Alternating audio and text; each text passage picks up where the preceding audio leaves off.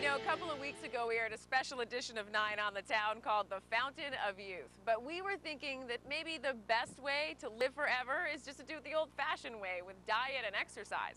So we put Skye Chandler on a 10-week program to keep her young and lean. Let's see how she's doing.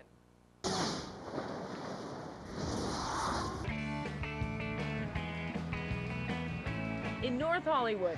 Remember Skye? We met her a few weeks back as she began a diet and exercise plan designed to make her feel better and get her body summer ready. Well, I joined Skye at the North Hollywood gym when she checked in with certified personal trainer Shawn Phillips, who's been giving her tips on how to get in shape. So Skye, you have been on this program for how long? About 2.5, 3 weeks. 2.5 weeks, and Shawn, basically you just laid out this whole program and you had to follow it. Now before this all began, you weighed how much? Like 132? 132. 132, yeah. Just like 132, all right.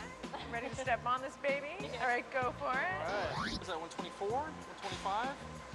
124, 125. Go Skye, go Skye. That is awesome.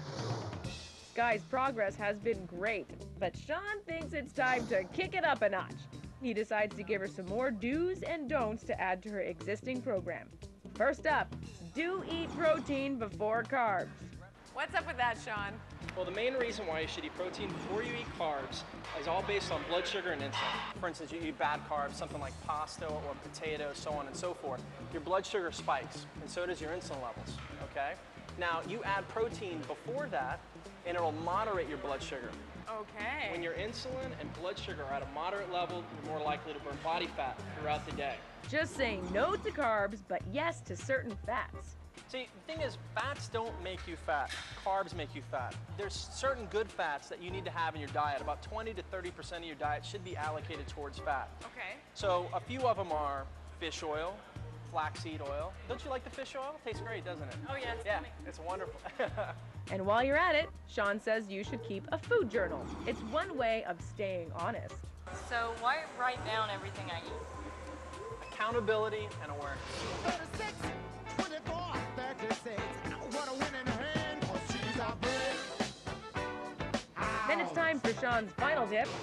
Don't skimp on the shut-eye. Good job on the workout, Skye. You must be exhausted. Yeah, a little tired. A little tired? Yeah. Well, can she go home and go to sleep now? Absolutely. That's actually the best part of strength training. Really? For me, for anybody else. I like that part. She has to sleep 8.5 hours a night, mandatory. When you go home, the growth, repair, recovery primarily occurs during rest. Well, considering all the working out Skye's been doing, that shouldn't be too hard. We'll check in with her in a couple of weeks to see how it's going.